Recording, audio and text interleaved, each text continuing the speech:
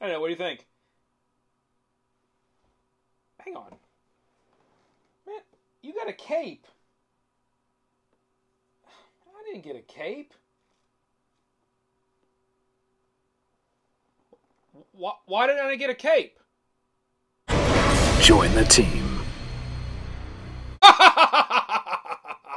Hey team, this is the McGuire Review, and we're going to take a look at a brand new game from Blacklist Games called Hour of Need that you can currently get on Kickstarter.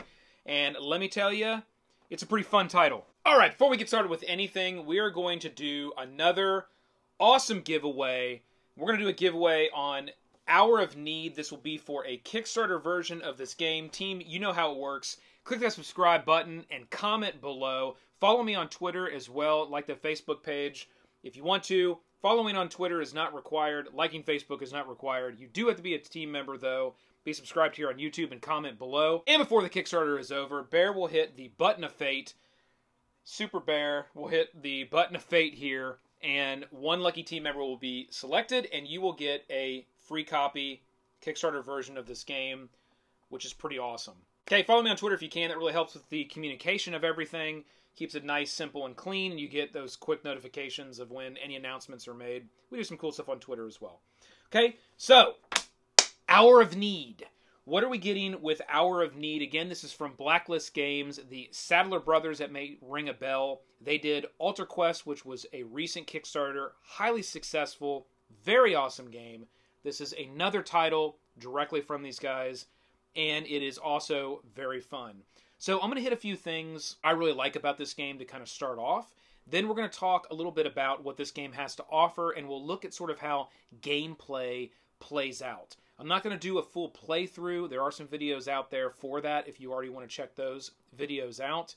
But I'm going to give you sort of my opinion of this game and reasons that I do think this title is very fun, and it's a really cool game. I think solo gamers are really going to enjoy this game. It is a 1 to 4 player game, but if you're a solo gamer, I think you're really going to like this game. It offers a lot of thoughtful mechanics as you play out the game from a solo perspective. I would say I probably prefer this game as a solo style game just because of how the design is executed in the way that the actions work and the way the different phases of the game work. So if you're a solo gamer, I think you're really going to love this title, and you should definitely give it a look. Again, it's on Kickstarter right now, so you can go to Kickstarter right now and actually check it out. The link will be in the description below. Okay, Hour of Need. Now, there's quite a few different things on the table here, but one thing that jumped out to me immediately, Bear, if you can give me the box, please. Okay. Yeah, I'm not the box flip guy, all right? Okay, you can see there some really cool artwork on the box that I have. Again, this is a demo kit, okay? I wouldn't necessarily consider this a prototype kit. I do feel like most of what's here, I'm sure there'll be things that will be, tweaked as it goes to production, but this is a very, very high quality, what I would consider a production version of this game, just a much more scaled back edition of it. It is the demo kit. It only includes one issue. We'll talk about what that means here in a second, but you can see the box there. First thing that jumps out to me is it's a good form factor. If this is the size that we see in production, this is a great form factor for travel. A lot of those solo gamers like to travel with their games. This will fit nicely, easily into a suitcase. Once you get the box, it's a little bit wider. Sometimes it doesn't fit in those single carry-ons for those short trips. Okay? So great form factor, and it's a good small form factor for the game as well. Bear, hold that. Okay? Now, one thing that I like with the form factor of the game is that if you're sitting at, a smaller table, you're traveling, whatever, you're doing some solo gaming anywhere, it takes up a pretty small footprint. Now, I have things kind of spread out over this table, but even this table is pretty small. You can have a much tighter footprint if you pull everything in. And again, if you're just playing by yourself, you're playing solo, you can play multiple characters. I've got a 2-player setup here going. or you can just play one character, which works very well and scales very well with the game as well. So I have Majesty here and Micro Guy. They both, I thought, were very cool characters. All 4 of the heroes in the game. Here are the other 2 here. Bear, if you want to hit those with the miniature cam, just so everybody can take a look at some of these miniatures, as well as the ones that we have sitting up here. I did really like the design of the miniatures and the fun they kind of bring to this title.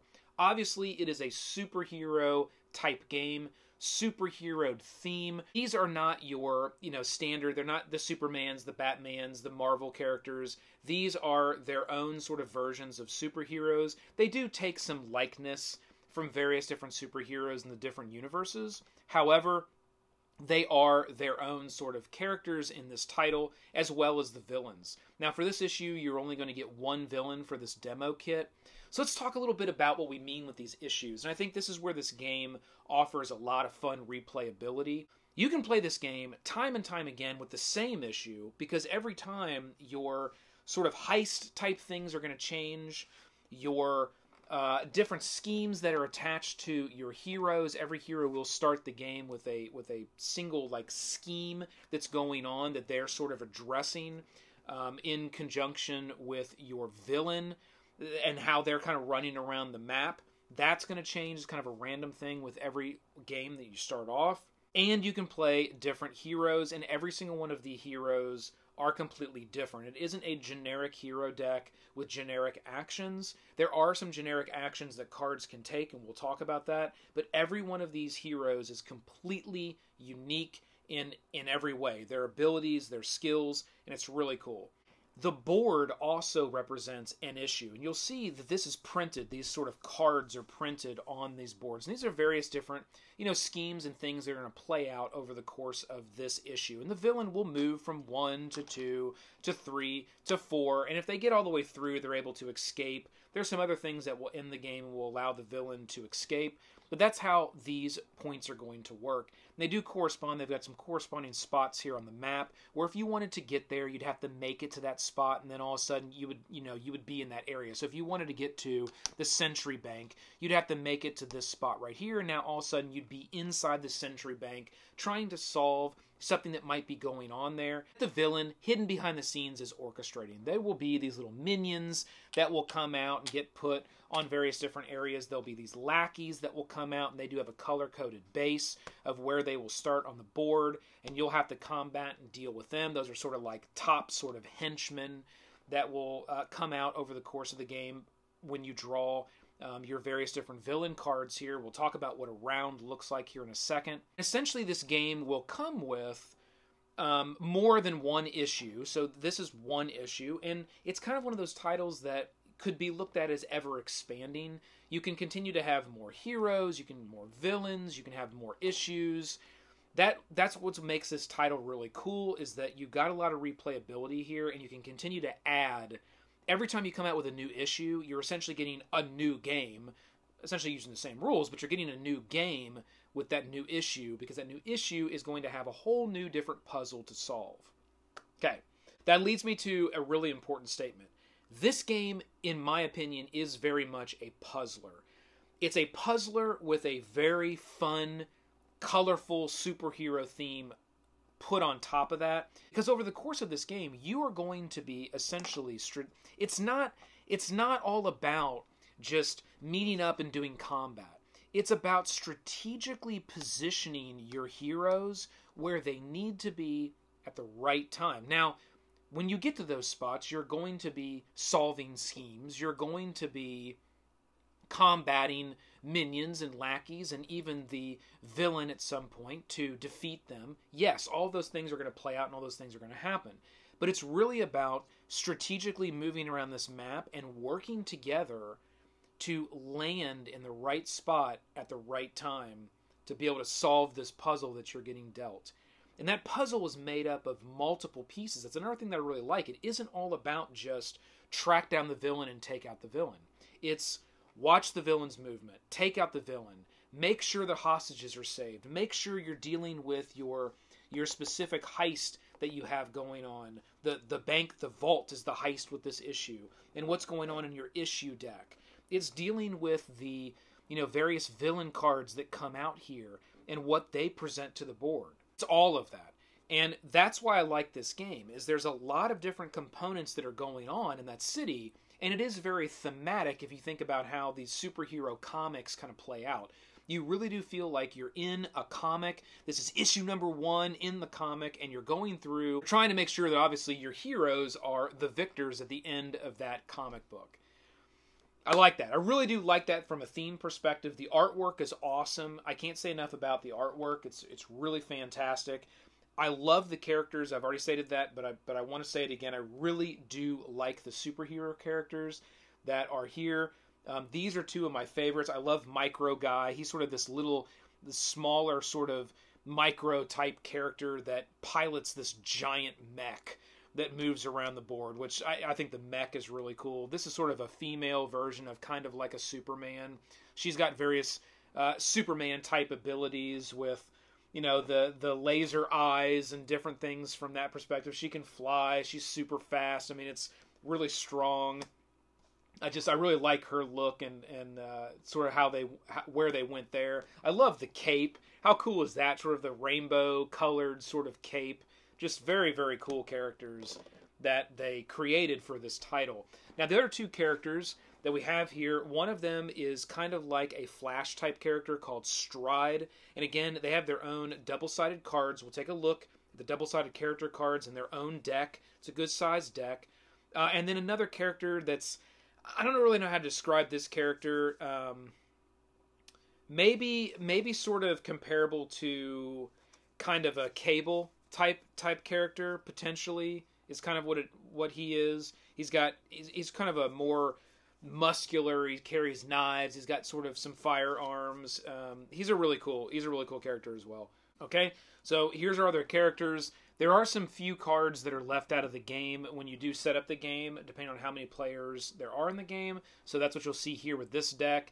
And then everything else on the table is just going to be various tokens that you're going to acquire. There's some things you might have to interact with.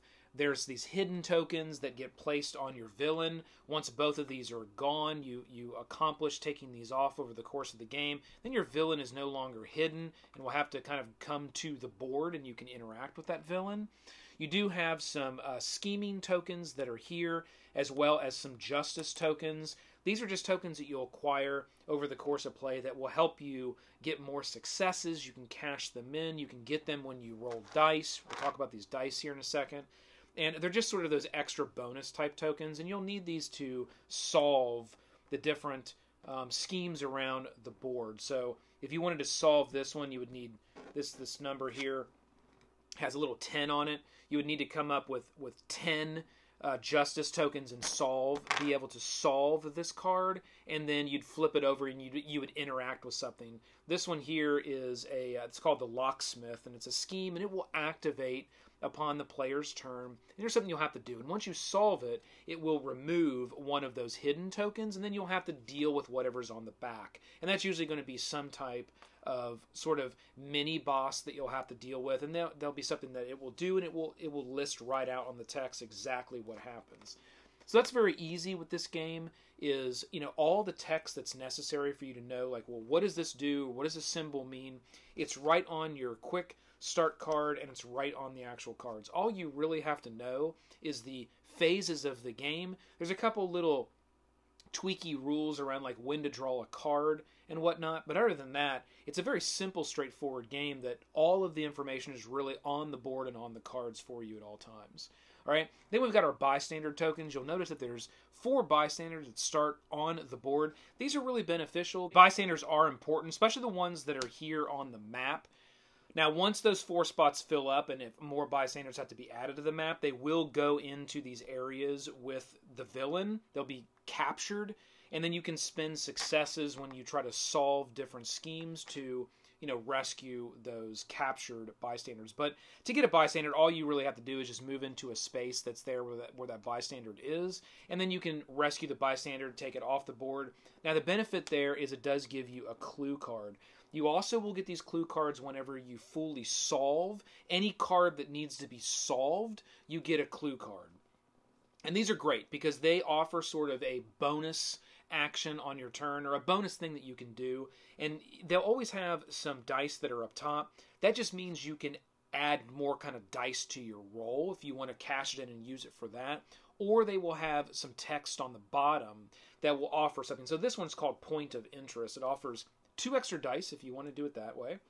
Or you may either place 1 justice token on each problem card or place 3 justice tokens on 1 problem card. And that's good because as you're trying to solve those problem cards, these cards with these little sort of purple clouds on them with a number, they are the same. As you're trying to solve those cards, you then can put justice tokens on those to say, well, I've already got. If I wanted to do 3 on 1 card, well, I've already got 3 of the 10 here, so now I only need 7. And then on your turn, you could try to solve that card and get that extra 7, and then be able to solve it and be done with it. So these clue cards are very beneficial, and I would highly recommend going for as much of these as possible and really stacking up on these. Those are what's really going to give you the edge during the game. I found these clue cards make a significant difference when you get into the really tight spots and you get sort of near end game and you're really trying to, defeat certain things or solve certain things before time runs out. And a lot of the clock and mechanic of the game is going to come from this area right down here, which is sort of the heist that goes with this issue. It says right here, this is the Century Heist. It will tell you what it's about. It will give you some setup rules. There might be some different setup rules specific for that issue. And then it will give you some special issues that will go on over the course of this one. So for instance, this one, after a hero attacks the villain, they may discard 1 justice per person. So it'd be 2. If it has a little person after the number, it means one that many per person. So since we have 2 people playing, it would be 2 justice from the vault to return 1 issue token from the villain card to the vault. If there are 3 issue tokens on this card, the villain has escaped with the gold and the heroes lose. So you want to make sure that issue tokens are not getting put on this. If you got 3, the villain immediately escapes. So there are some triggers to end game that will just allow the villain to escape if you're not properly managing those issues that are going on over the course of the game with how many things you're solving. So that is something that you have to do with some board management here. You really have to manage all those issues over the course of the game. And then we've got the vault here. It's sealed. It starts on this side. It says, if this card ever has 3 issue tokens on it, discard all tokens from it and flip it over. And then it says, crisis, place 1 issue token on this card. So if there's ever a crisis that plays out over the course of the game, that will happen from cards. It'll happen, if there are too many of the minions in areas, you'll hit these things called crisis, and then you will immediately have to take an issue token and put it on this card. If there's ever 3 that are on this card, then you would flip this over, and now something else would play out. And it says here that the Century Vault is now opened. So now it's even closer. The villain has been able to open the vault. It's even more of a problem that you have to deal with. And he's trying to get away with the gold, right? Or in this case, she is trying to get away with the gold, as our villain is a female here. So that's how that's going to work. And then you're going to have a heist deck here that is going to, flip over on every turn and add something else to the mix. So now let's look at what a game turn would look like. And our little handy-dandy reference sheet, which I feel like they designed really well, gives us everything that we need to be able to go through. So game round. First thing is the villain turn. Each hero draws and resolves 1 villain card and resolves each icon on it from left to right. So each hero is going to do that. Start with Majesty here, and we'll flip over a first villain card. And, okay, well, we got a lackey. The lackey are going to be these figures that have the colored bases, and they're going to be placed, let's see, I would have started down here. They're going to be placed wherever that color indicates. So that right there is where the lackey is going to be put on the boards. The lackey is essentially now at the Century Bank. And it says to us, it's very easy. The top number is their health. The next number is going to be their defense. And then the bottom number is going to be how many dice they would roll, their fight value. So that would be how many dice they will roll to try to do damage against a hero that they're interacting with. Okay, now this one does have a little skull on it, which means it would go immediately into the player's threat area. Only the cards that have the little skulls go into the threat area, and then the character has to deal with that upon their threat phase in their turn. Otherwise, it would do something. It would activate. It'd have some symbols here. Hopefully, the next card we draw will have some of those. And then you'd play out on the board. It would change the board in some way. And it does say there when it activates, it moves 3 and inflicts. Okay, so that's not going to happen just yet. It's going to go into the threat area, and that's what's going to be waiting for me when I get to that threat. Okay, so now the second player is going to draw another one. Okay, this one's called Call the Boys. So there are 2 symbols here that are on this card, this green circle and this other little symbol. So we can go right to our reference sheet and we can see, okay, well, if it's one of these green symbols, which is it's this symbol right here on the board, you place 1 minion in the corresponding scheme panel. So we're going to go here and grab a minion, and in the green one, we're going to throw a minion now down in this part of this scheme. So the villain's going to have some extra help. There's already a minion that's there messing around. So we might want to deal with that minion by getting to this area and then taking out that minion. If there's too many, I don't know. We'll have to kind of manage that. There's only 1 there right now, so it's not that big of a deal. And then we got an extra little special symbol here, which is resolve the corresponding special effect. There is a special effect with this one. There's no skulls, so I don't have to put it in my threat area. I just basically do what it says, and then I move on. So, it says special. If no stooge is in play... there's a stooge in play that came out earlier, so that's not good. It says if no stooge is in play, search the villain deck and discard pile for 1 stooge, draw it, shuffle the villain discard pile back into the deck. Otherwise, each stooge activates. Ugh, not good. All right, so this stooge that is in play, which it is right here, will now activate. This stooge moves 3 and inflicts. So I will go 1, 2, I will move right there, and then it will inflict. So he is going to roll 2 dice. Now, technically, I wouldn't be in mech form just yet. I would be in pilot size. So I'm kind of a micro guy right now. All right? And all these cards for your heroes will have like a standard size, and then they will have a focused side. You can always cash in 5 of these focus tokens at any point in time. You're going to have a max of 5. And that will allow you to focus your hero and make them like super powered. That's how the micro guy becomes the pilot of the giant mech. But right now we're on this side. So I do have an ability here called Out of Sight, which is an instant. And I can use that right now to not take damage. And it says if your hero card is on his pilot side, which it is, ignore nearby enemies. Otherwise, you may flip your hero card to choose a hero to draw 2 cards. So I could either ignore the enemy, or I could go ahead and just let them go at me. I'm going to go ahead and let him go at me and hope that I don't really take a lot of damage. So roll, and oh, not good. So they got 1, 2, they got a burst. Oh my god, 3, they got another burst. 4, they got another burst. 5, oh my god, dude. Okay, so that would be 5 damage to Micro Guy. That's not good because he only has a life of 10. So, yeah, that was silly. I should have used this card here to ignore the enemy, but I did not. So I will go ahead and take 5 damage. And, yeah, that's not good.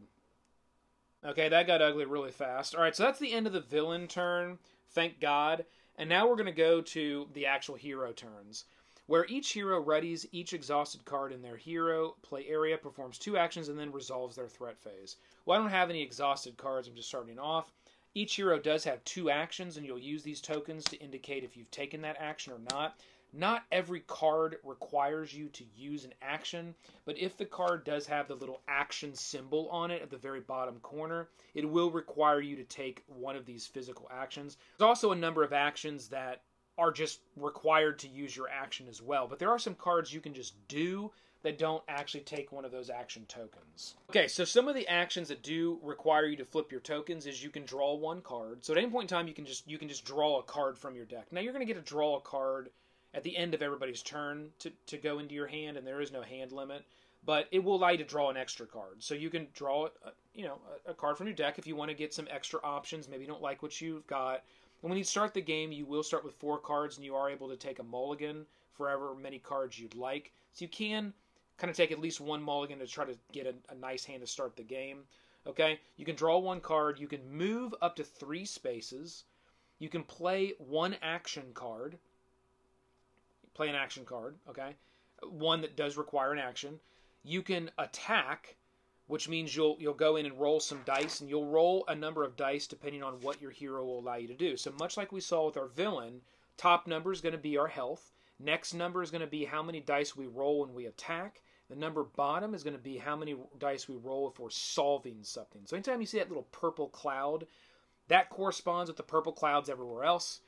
That's the number of dice you roll to solve purple clouds. Now, cards may give you the ability to roll more dice if you're attacking, or roll more dice when you're solving.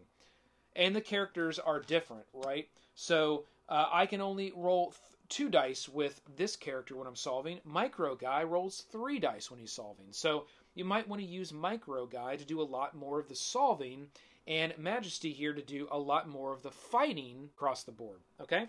So, after we do our actions, it says, after the last hero completes their threat phase, each hero draws 1 card. So again, we draw 1 card after everybody has completed threat phase. And then we take the issue phase, okay? So I would take 2 actions on my turn, and then I would do the threat phase. The threat phase is what's right up here on top of each of these characters. Now, you will take the threat phase when this hero is done with their 2 actions.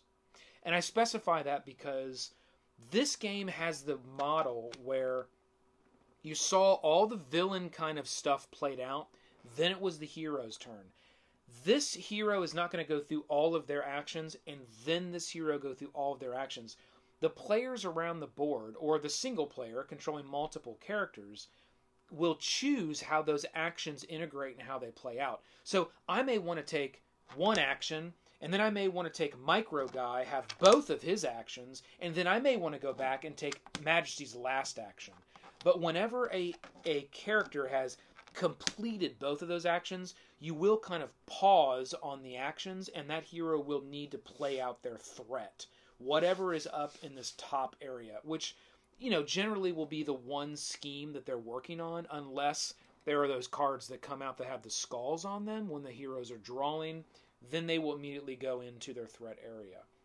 So let's say that Micro Guy, you know, played out a few different actions over the course of the board and was done with his turn and then needed to do his threat. So he'd go here to his scheme, and it does take 7 to solve.